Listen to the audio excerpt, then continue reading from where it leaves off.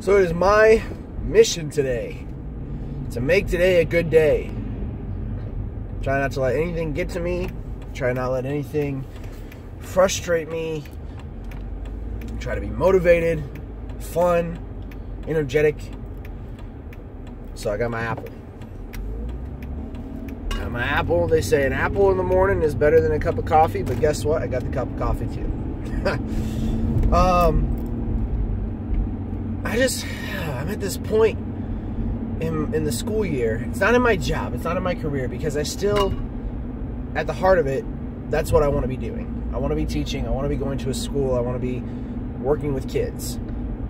But this particular group just drags me down so easily. And it's the main problem with it really is that it's not the whole group. It's 3 to 4 kids in my class that just don't get it. And they hog all of my time and my attention, and I can't give it to the kids who can actually use it.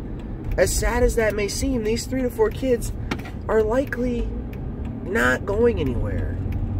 And it pains me to say that. It truly, truly does, because I want to believe that every child has a chance to succeed. But from what these kids have shown me over the last 5 months, every single day, is that is not on their radar. It's just not. And that is really, really disturbing. And it's frustrating, and it angers me sometimes. And I come home and I displace that anger around things at the house that have nothing to do with it and are pointless, trivial things.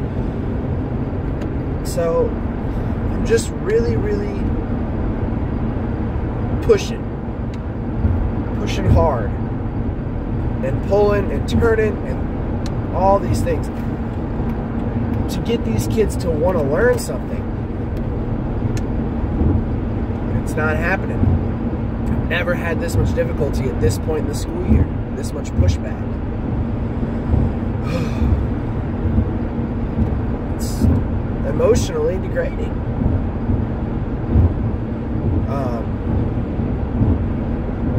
On a different kind of a note, we've experimented with putting nightgowns on our almost 2-year-old, so that she's covered when she's sleeping, but not constrained by sleeves and pant legs. She's also recently started to try to take off her own diaper at bath time. And you wouldn't typically think those two are connected until you wake her up in the morning and you see she has no diaper on in the crib. Fortunately, she's a pretty good sleeper in that she doesn't pee a whole time while she's sleeping, because we're moving in that potty training stage, trying to get her not to go overnight. And she definitely doesn't poop in her sleep very often at all. So we got that going for us, which is good.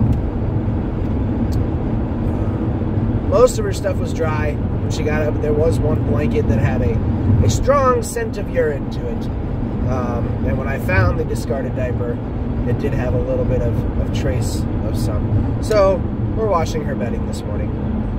It happens, I guess. This is the first of it, but there's always something new. So that's where I'm at. Lift me up in your thoughts and your prayers that I can finish this school year like I started it. Motivated and ready. See you this afternoon.